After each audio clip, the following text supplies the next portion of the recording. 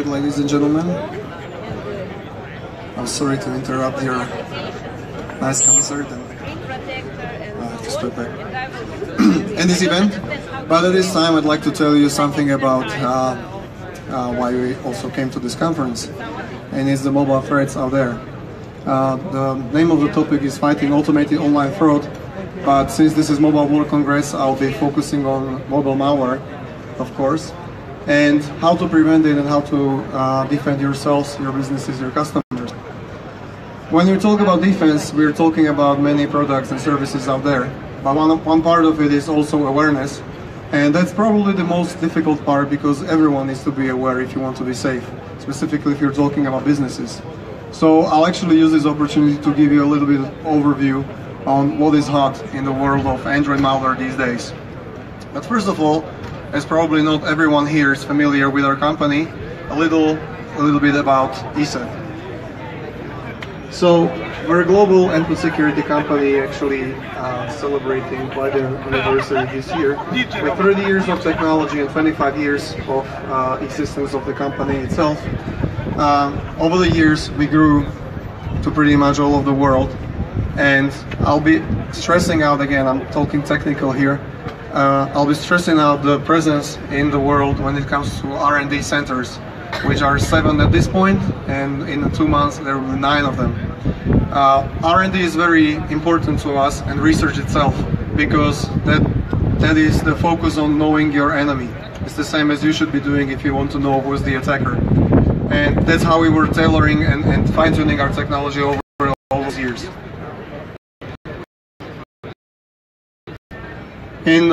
In total, if you're calling business and consumer, we're number 5.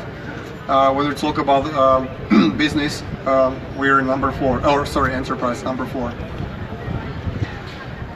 We're protecting more than 100,000 endpoints all over the world, and we are present and actively selling in more than 200 countries in the world. When it comes to how we're building the products, it's not that we're focusing on one particular area or feature. We're trying to have the products very well balanced among good detection, very high performance, definitely lowest number of false positives as possible, because any incident, whether it's real or it's not real, meaning it's an FP or false positives, needs to be investigated. It takes time and money, of course.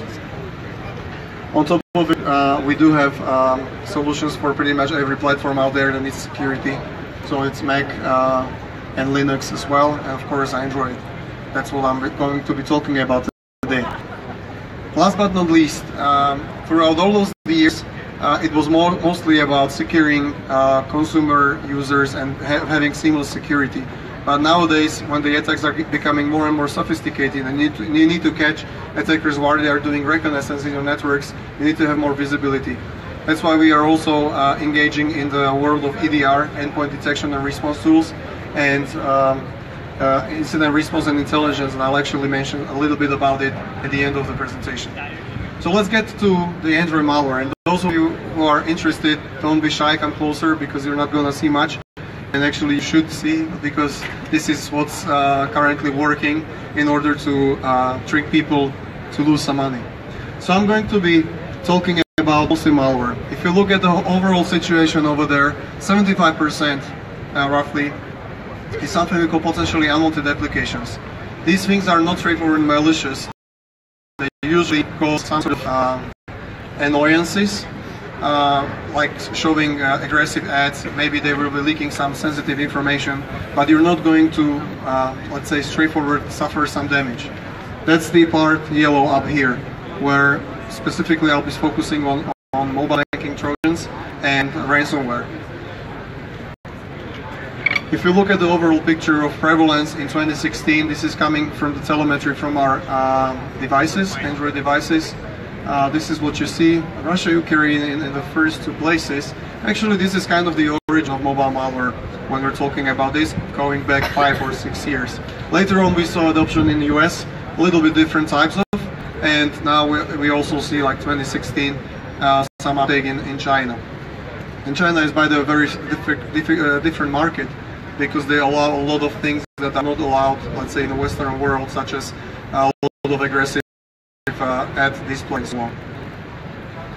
This is the situation of how many incidents we invested over the last few years. So you see 2014 was kind of compared to today. It's not a different an incident, so that you know, is not an infected device, it's a preventing attack as well. So anytime any of our users encounter something we consider malicious, it's going to be counted here.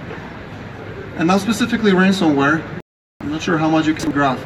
You see there's quite a spike last summer, and then quite a spike in the incidents in the beginning of this year, then it went down. So you look at it from the 2016 perspective, you could say, well, it's actually going down, but overall the trending line is still growing up, and it's not important to look at only the absolute numbers, but actually how this malware is being implemented and what it's able or capable of doing. Because today, same as in the world of malware, quantity no, it's about actually ROI, and it's by creating targeted campaigns, targeting hundreds to hundreds of users, specifically in the domain of ransomware. The bad guys starting to target, one country 1 week, then they give it a break, they try another one. So probably just to lower the bar, to increase awareness, so that people forget what happened 2 months ago and they're gonna fall for the same trick again, and media is not really picking it up. So ransomware, we have 3 different categories in the mobile world, and there's a little bit difference to desktop, even though they're heavily inspected. Because, well, you have lock screen, which is kind of what happened in desktop, of course, which is basically preventing using your device by overlaying your applications by something you didn't want to have there. Then crypto ransomware, those are the things that are going to go after your files and basically make them unreadable unless you pay ransom to unlock them. And there's something very specific that we call locker pin, which actually, in this case, malware is going to generate a pin which you don't know, many times not even the attacker.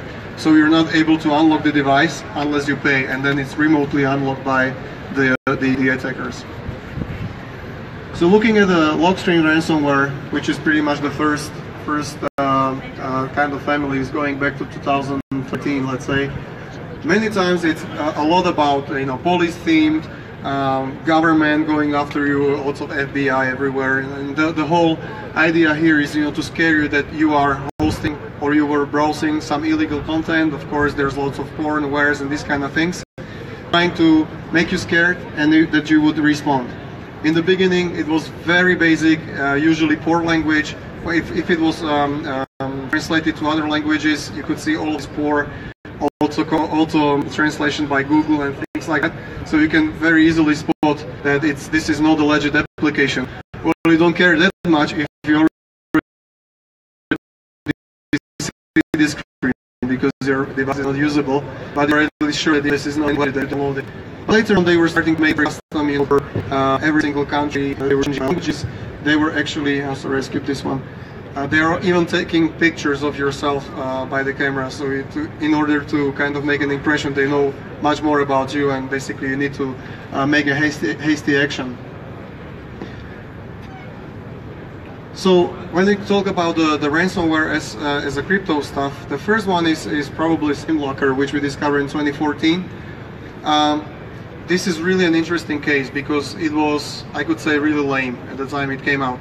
The encryptions were very simple. The decryption key was stored on the device, so it was possible to basically get it and you could decrypt the files. But there was a lot of development. We've been monitoring this threat since ever. In the first year of the monitoring, they released around 50 new different variants, pretty much one per week, all the time trying new tricks. And by the time they actually went to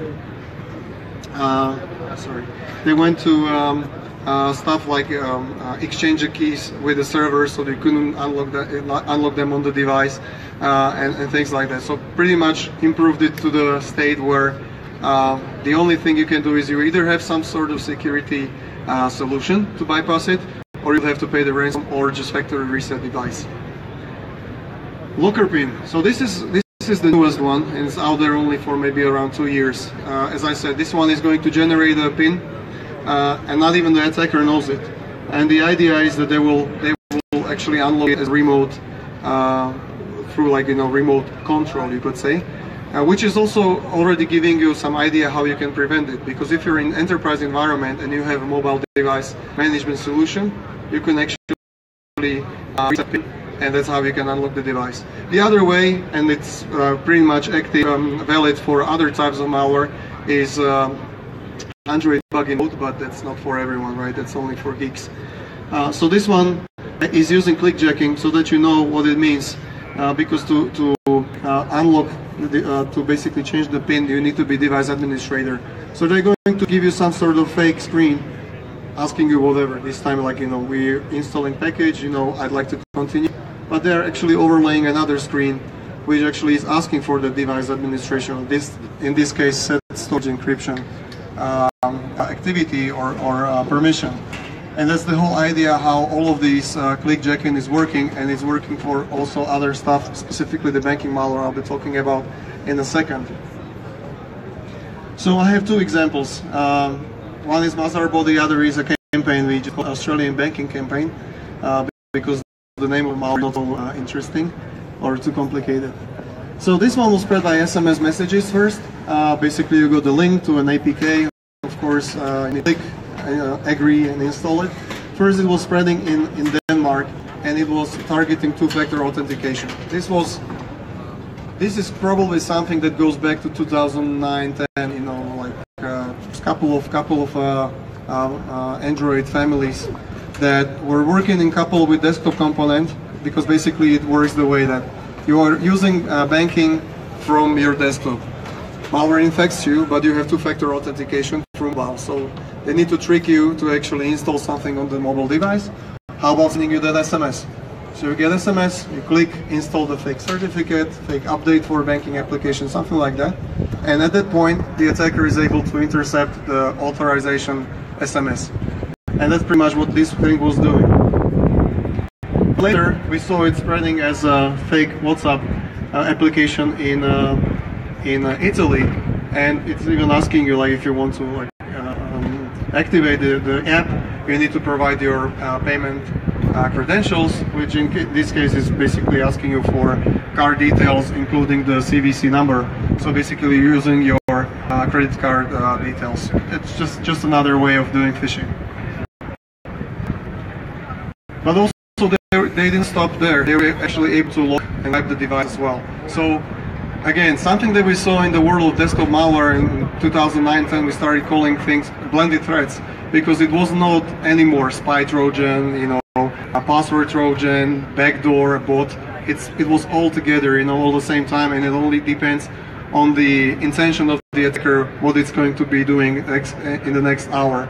And this is exactly what we're seeing here as well. So the Australian banking campaign, the reason I call it that way is because it was targeting mostly Australia, a little bit of New Zealand, and also Turkey. The selection of banks, why is that? I don't know, probably works with the attackers and their knowledge about what's happening there, or maybe they're coming from those countries. But attribution is hard. So this time it was spread by fake flash player, being sent in these very weird URL links. These links were actually regenerated at 20-30 minutes right after they got blacklisted by security solutions, so it wasn't that easy to look at. Again, people needed to take action, click the APK, agree to install, and then they were already victim. And there were two things.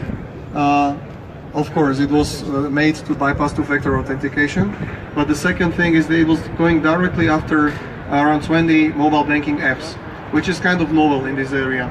And the way they were doing it is also kind of interesting and advanced.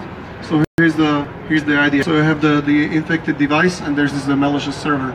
So the first, right after it installs, it's going to send device information with all of the applications which are installed to the server. And the server responds back with a list of apps which are supported, you could say. So the moment the supported application, which is one of the internet banking, is launched, it's going to announce it to the server, and server goes back with the correct impression of the targeted application. So basically you get overlay with this fake app. And by means of clickjacking, or actually just overlaying it, the original application with the fake one, you're going to input all of the payment credentials into the fake app, and that gets sent to the attacker. So that's basically the idea, a couple of examples how that might look. And if you think that you're safe if you're only using apps of Google Play, the news is that you should be aware that there might be malware as well. In the back in the days, there were things that happened in this phishing Facebook campaign where there were almost 1 million installs. They were hiding behind these two fake games, and it actually took quite some time to take it down. It was available for 2 months. We're talking really a while back, and things improved a lot since then. This was, again, very simple. They were just, at a certain point in time, they would just display this page like, yes, if you want to use this game, you need to sign into the Facebook. So you input the credential and they were gone. The biggest one that we saw, and that was active for 7 months, is this clicker. So again, a couple of numbers, 7 months out there, 800,000 installs, and daily over 3K infected users. The whole idea here was using something popular, so a couple of popular games, GTA, Minecraft, and so on. Of course, all of these were fake, and the whole idea behind it and monetization model was in the background clicking on ads every 60 seconds. And then, of course, Pokemon Go was quite a frenzy last year, so the bad guys didn't wait and used it for some scam. So again, we have a couple of applications such as like guides and cheats for Pokemon Go, and some unlocking of the application and extra points and stuff like that started to appear. That's trying to kind of scare the user or lure some way the credentials from him. Like the first two are about scaring them, like you have a virus and or you have more viruses. But the last one is actually you've been randomly selected from Auckland to get a free spin. So you need to input your credentials to actually claim the prize. The ultimate goal was this Pokemon blocking, so basically the device is made unusable, and again, while you're seeing this, there is going to be clicking on ads in the background, so basically they're monetizing while it's on. Android Charger, this one I'm only mentioning because this is probably the first ransomware out there. The fake application here was the idea that you're going to have some application which optimizes battery life, which of course is very important for anyone who is spending the whole day in a conference on Wi-Fi. But of course it didn't optimize anything. It was a pretty much multi-purpose Trojan, and in the end it would lock your screen and request point to bitcoins. Last but not least, this is very fresh. We only discovered it a couple of weeks ago, and we actually put up some blog about it in detail on our blog willivesecurity.com. So this one was actually faking a real weather application. Going back in this is quite easy, we could say, to get to the Google Play. Now it's much more difficult, and if the bad guys want to do it and bypass all of the security measures, they need to mimic real working application, because of course there's a lot of scrutiny on these. So it actually shows weather, but on top of it, it's a kind of like multi-purpose Trojan. And there's like two different flavors of it that you can see. But of course the publisher is going to be different, and different certificate and so on and so on. Again, this one is able to go after credentials from banking applications as well, and offers like complex functionality. In this case, it was going after Turkish banks. So maybe relation, maybe not, I don't know.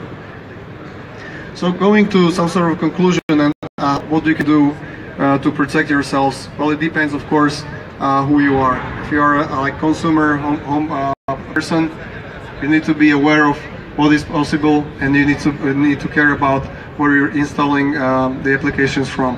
Android is a platform which gets attacked all the time. There's a lot of users over there, so where there's users, there's money and there's cybercrime. They are implementing concepts proven to work in Windows malware, and they are improving all the time. As I said, quantity is not all. It's also about the quality of what they're doing and efficiency. They're able to get through Google Play security, so don't rely on anything, and think about what you're doing and whether the application you're installing is really what it is, if it's coming from the same source. The best protection is of course prevention, but prevention is not just by means of some utility, service or application, but it's also about awareness, and that's why we do all of the research, and that's why we are sharing this mission with people like I'm doing here today. One of the things you can do, of course, is endpoint security products. You can have either consumer versions, you can have business versions or enterprise versions. Specifically when I mention managed solutions, because sometimes you are able to take over the device which was already taken over by ransomware. So that's pretty important. And when it comes to learning what you can do on top of using various security products, we actually launched security services last year, which is basically our way to share information with our enterprise customers. There are two main things here. It's early warning system and automated malware analysis portal. Not both of the things are for everyone. The early warning system is mostly for banking customers, or banks to be specific, because we're able to, by all the research and all the monitoring we're doing in the background, we're able to find out there's a new campaign out there, going specifically after some clients or some banks, so we can say like, hey guys, you should warn your users because something might be going on. Second one is actually giving you possibility to upload your malicious or potentially malicious samples or anything suspicious you find, and we will get back to you with detailed information. This is really only for experts, so many times we are actually talking to security operations centers or SOCs to basically provide this type of security for the others. So that's all from me. Thank you for paying attention. I hope you're enjoying the conference and this networking event right here. We're still open, so enjoy some more drinks, enjoy the conference. We're ESET. If you would like to learn more, www.willysecurity.com. Thank you.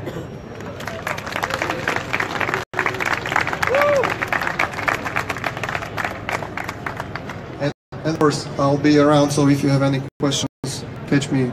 I'm happy to answer.